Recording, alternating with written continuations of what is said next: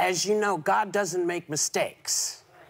God made us smart enough to know when it wasn't going to work for us. That's the beauty of giving us freedom of choice. No. Yes. Why are liberal celebrities like Whoopi Goldberg and Al Sharpton using God to defend abortion? And the bigger question is, does their position have merit or basis in truth? Let's find out. Last week, Whoopi Goldberg was debating abortion and the overturning of Roe with Elizabeth Hasselbeck when Whoopi unveils this bit of theological commentary. As you know, God doesn't make mistakes.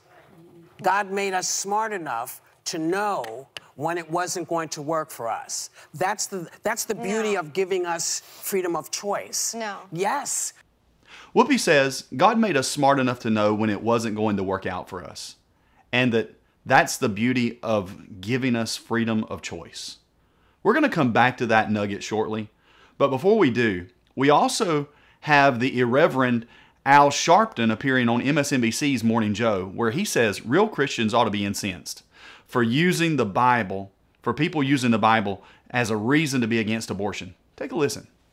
Real Christians that really study the Bible ought to be incensed. I've been a preacher since I was a little boy. I am incensed and insulted that they have hijacked the Bible and Jesus to distort and misquote.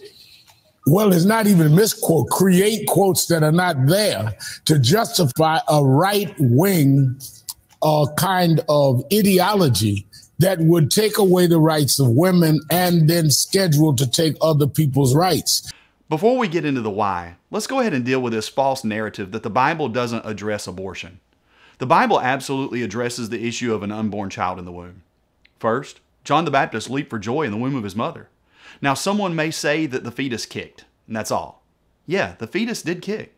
But the same word in the Greek, the word brephos, that is used to describe John in the womb, is used elsewhere in Scripture to describe and to denote a living child outside of the womb. Further, in Exodus 21, verses 22 through 25, it discusses the issue of an altercation between two men that would cause a pregnant woman to deliver. The Scriptures teach that if the child is born and lives, there's to be a punishment as determined by the judges. However, if the unborn child dies as a result of the injury, the punishment's death. Specifically, the Scripture says, "Thou shalt give life for life." So what's going on? Well, many of you know on Friday, June the 24th, 2022, the Supreme Court of the United States officially reversed a 1973 ruling on Roe v. Wade that had made abortion the de facto law of the land.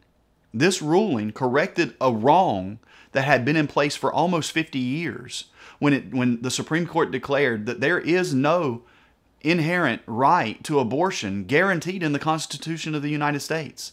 Now, the ruling did not make abortion illegal. It merely pushed the issue back to the individual states. The Democrat Party and the Biden administration have made it their highest goal to codify Roe as law and officially make abortion a legally protected federal right. Because America is a center-right country politically, and a majority of Americans do believe that abortion should be illegal or at best extremely rare, the left has initiated a propagandist campaign to convince centrists, moderates, and persuasive Christians that God approves abortion. There's an active campaign to convince you that abortion is not immoral or sinful. In fact, they want to convince you that abortion is actually good because God gave you the ability to choose it. But the question still remains, does God support or condone abortion merely by giving humans the free will to choose to have an abortion?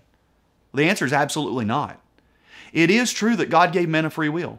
We're not automatons. We're not pre-programmed to carry out a predetermined set of steps. But any assertion that God supports a decision merely because He created us with the ability to choose is absurd. That's a logical fallacy known as a slippery slope. It connects a premise to a ridiculous outcome with no supporting evidence. It could also be considered a causal fallacy because it incorrectly concludes that a cause is related to an effect. Let's look at it this way. Do we have free will to choose abortion? Yes. If we conclude God condones abortion because we have free will from God to choose it, then we must also logically conclude that God condones and supports murder, rape, theft, and many other heinous crimes. After all, people use their free will to choose to do those things. And herein lies the crux of the problem. Listen to a statement that Whoopi kept repeating. And God knows my heart. And God knows most everybody's heart. Whoopi says that God knows her heart. She actually got that part right. Let's look at what God said about the human heart. Jeremiah 17:9 says, "The heart is deceitful above all things and desperately wicked. Who can know it?" Because of Adam's fall in the garden, our free will is bent towards sin. That's why we choose the things that God hates, and that's why we sin. Ultimately, it boils down to this. Just because we can do a thing doesn't mean we should do a thing. And suggesting that God supports or condones abortion because He created us with free will is illogical. And even worse, it's blasphemy. Isaiah 5:20 says, "Woe unto them that call evil good and good evil, that put darkness for light and light for darkness."